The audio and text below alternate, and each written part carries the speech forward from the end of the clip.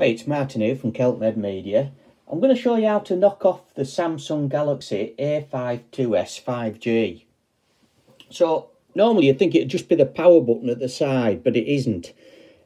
What you've got to do, you've got to press the volume button and also the power button. You've got to hold it in as well. You've got to keep it down. So if we press them in like that, there we are, it pops up and you just knock the phone off as normal. So there are other ways as well to do it.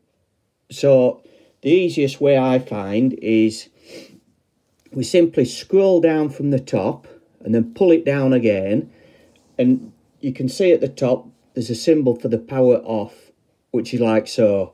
I always find that easier. There's another way as well, which is so that you can use the side button if you want to, and this is available in settings.